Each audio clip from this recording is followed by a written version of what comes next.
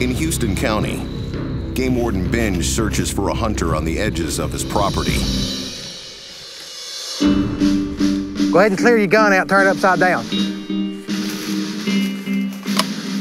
I do something wrong? Well, we're gonna see. I gotta see where you're sitting at first. You gotta be 150 yards from occupied space. I thought it was 150 feet. No, in that open field in that house on top of the hill up there is mine. I didn't think I was doing anything wrong. Yeah, well, it's like I said, my wife called 'cause she's in the house and she hears a gunshot and says, I don't know where, but it blowed me out the house. Because, I mean, literally our house, see my front porch light? Yes, sir, I can.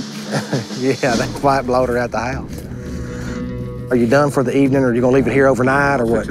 Take all this down, take it back to my truck, and then tag it. Where was he standing at when you shot him? Where was I standing? No, the deer. Deer?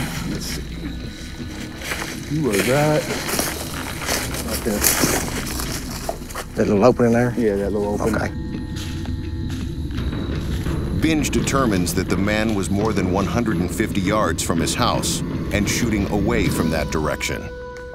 We're gonna go over and tag your deer. It's a legal buck. I mean, he's 13¼ inches, he's legal. The antler spread is a 1/4 inch over the 13-inch minimum. In another year or two, this buck would have reached full maturity and had a bigger rack. It's aggravating to see him be killed at a young age, but that being said, he was a legal deer. The hunter was hunting legally. You know, there's times we have to separate our personal feelings from our professional position in the job we hold. But I did all I could do to make the situation the best that it could be. You ready? Yeah. All right. Am I clear to go? Yeah, you're good. You're good to go. I won't ever get that close again. Yeah, I'm sorry. I'll tell her. Thank you. Be careful.